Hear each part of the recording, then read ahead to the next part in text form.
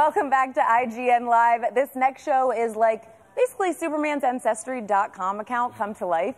So let's meet the cast of SyFy's Krypton. How you guys doing? Well, thank you. Yeah, great to be here. Good. I am so excited about this show because I was just telling you before that, you know, I get to do stuff with DC All Access, and literally all week I've been like, what do we know about Krypton? What do we know about Krypton? We haven't heard that much yet, aside from the fact that it's 300 years before Superman, right? 200 years. 200. Yeah. Yes. Okay. A little bit closer. Okay. Yeah. So can you give everybody who's watching just a rundown of what is the premise for this show? Yeah. Sure. Well, as you say, it's set 200 years before Superman's birth, and when we picked the story up, we become aware that there is a conspiracy that threatens from present day, from the future, from 2017, where we have a threat has come together to threaten Superman's birth. So the stakes are really about here and now. So it's not so much a show about Krypton's past, but it's a show about the present day. And also it's a show that's, you know, we can't obviously tell you much because DC has snipers trained on all of us right Well, now. I could tell as he's answering, he's like, it's a show about stuff that, I have orders to charge the camera. Sorry, Jeff. Yeah. You just see red dots.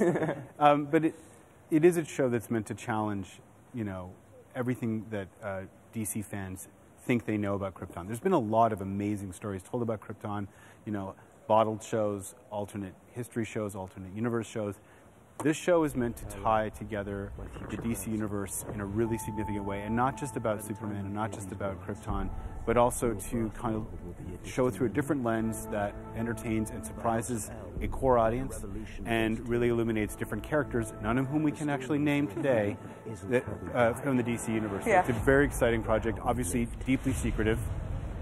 I think people can be Rest assured, minds will be blown. Yeah. Well, and that's the thing, working on a show like this that is so secretive, how difficult is that for you guys to kind of come to an event like this where all you want to do is share? You're like, people are excited, we want to tell them everything. Oh, it's so easy. It's that simple. Welcome You're to the a pro. struggle. Like, I mean, there are things lined up, and there are characters that I think will really surprise and blow people's minds.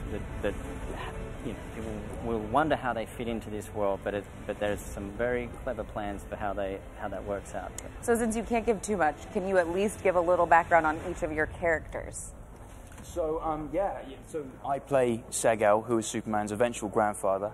And in Krypton, we have this really brilliant class system and this incredible sort of utopian society that is struggling against its own entropy. So we have a house system, and there's the once mighty House of El, which through no fault of Seg's has been cast from the light of Kryptonian society down into the rankless district and essentially just left to die. And so we meet Seg struggling to survive, and this sense of honor and legacy is out there, but it feels very, very far away because he's just trying to put one foot in front of the other. Yeah. And then this plot comes his way. Yeah, I mean, I'm Damian Kindler. I play one of the showrunners. Again, it's the same story of just dishonor and living in filth, and you know, but it's real. Yeah. It's real. Yeah. Well, the great thing about what Cam is talking about is that when we first meet Seg, he's not even really an L anymore. The class system is so brutal, and it has a lot to do less with just it being a brutalist society than a society that is trying to survive as a civilization in a very harsh climate and harsh planet.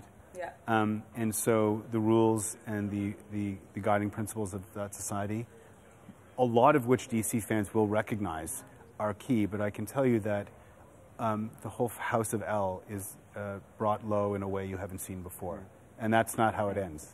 That's how it starts. And also, just in terms of how he's different from Superman, to step away from the plan that the society has laid for you is an act of rebellion, you know, and that hardens Seg in a way that Kal-El was never hardened. Well, and kind of speaking to that, when you see, you know, Man of Steel, and it gives this idea about each person having a class or having a role, how does this TV show fit into the DC world that's already there? Because I know that Jeff has talked about, and Terry just talked to him the other night, kind of saying that he doesn't want to rely too much on making sure everything fits. He wants to make it be incredible, standalone on its own. How does this show fit in? Yeah, well, I think that's what's very cool about this is that there is canon that exists, but there's not a whole lot. So we do have a bit of a free rein in terms of tying it into the films. definitely take some inspiration from those worlds, and obviously, you know, David Goyer is an executive producer on the show, and Jeff, and so we can draw from that, but we're not beholden to things that are in Man of Steel. We can kind of, because of the setting and the time frame, we can kind of, you know, carve out our own little section of the DC EU. I think that the aspirations for what the show wants to do are very high. That we want it to be successful in and of itself, but ideally, we really would love it to be ground zero for, you know, a new window into a DC universe we haven't seen either in the movies or TV yet, and that, you know, talks brilliantly to the whole extended universe, but lives and breathes on its own and plays to, you know, maybe an older, deeper, more, you know, savvy audience that have grown up with DC, but they really want to get into something more complex and adult and interesting and less black and white, good versus evil. And we love that, having grown up with it. And I think that's what makes the show so exciting. Well, I feel like there's so many shows right now that are so focused on the politics or how things work, classes, that sort of thing, where people are interested in that particular aspect of it. What is the thing that for each of you guys made you really say, aside from it being a Superman superhero story, that made you each say, yes, this is a project I'm really excited about and I want to be a part of it? Well, for me, I mean, this is an incredibly ambitious show, and the role of great sci-fi, you know, 1984, Blade Runner, it's not about robots, it's about us and how we relate to each other. Stephen King, it's always about the people. And for me, it's a great way to explore humanity. And it's a deeply grounded story that's very grounded in very real stakes for these characters. And that fascinates me as an actor, and of course, I wanted the role. Also, you get to say that you're Superman's granddad. Which is pretty cool. That's pretty cool. I think you know, for me, it's rare to find projects that are smart and grounded, genre-based shows. And the moment they cross your desk, they light up. Having someone like David Goyer involved is a huge, like, immediate draw, because he's brilliant. Jeff Johns is just a visionary. So you sort of are invited to play in a very heady sandbox, and it's, you know, I sold 3 of my children just to, you know, intern with this. But it's a rare opportunity to world build on a really incredible scale. So. I mean, it was one of those situations for me where it's like, you know, you had me at Krypton, kind of thing, you know. But and I've worked with David and Jeff on a couple of other projects in the past, so you know, that was kind of all I needed, really, was to know. And on top of all of that, it just so happens that Superman is my favorite, you know, character, like comic book or probably otherwise. Like it's just likewise. Absolutely. So that was a big thing for me.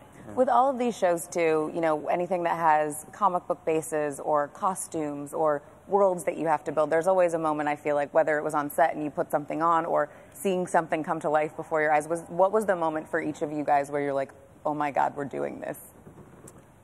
I would say that when I can't say, because that was a nice trick. You tricked me.